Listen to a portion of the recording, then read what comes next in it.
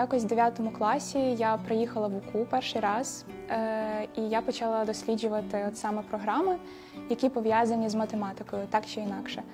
І я обирала між двома – між комп'ютерними науками та між IT та бізнес-аналітикою.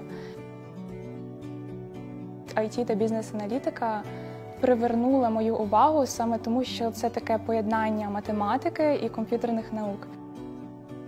Програма IT бізнес-аналітика, по факту, вона має два напрями. Це є, з однієї сторони, це є ремесло IT, тобто ремесло програмування і дата-аналітики, з іншої сторони, це є основи бізнесу, тобто спроможність зробити з цього ремесла власну справу.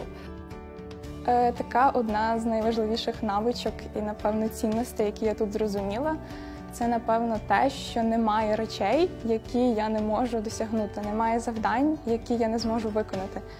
Таких спеціалістів, яких готує наша програма, вони є в дефіциті на міжнародному ринку. Проєктів у нас дуже багато, особливо на другому курсі. І це дуже цікаві і практичні проєкти. Це ти вже працюєш справді з реальними людьми, які мають свій бізнес і хочуть від тебе вирішення якоїсь певної їхньої проблеми.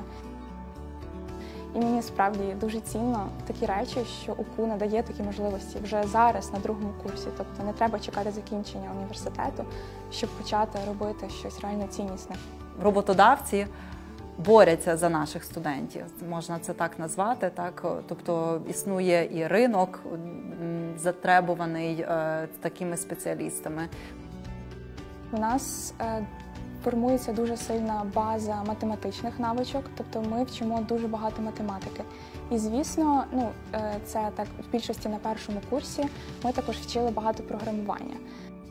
Ті речі, які працівники в компанії вчаться з роками, це дається в основі програми, і, відповідно, тоді студент зразу вище цінується, ніж студент аналогічних українських програм чи програм, які пропонують швидке навчання. Так? Тобто наші студенти, вони зразу йдуть на певний рівень вище, ніж інші працівники в IT-компанії, наприклад.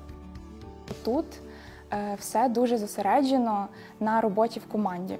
І я знаю, що в моїй майбутній професії дуже важливо мати саме ці навички роботи в команді, комунікації з людьми, знати, що, коли потрібно сказати і як сказати це. Наші студенти можуть вибирати, чи для них ближчим є бізнес, чи для них є IT-сфера більш ближчою. Тобто вони мають вибір з цією спеціальністю, вони отримують фактично дві спеціальності. Вони мають в результаті вибір, куди більше лежить душа.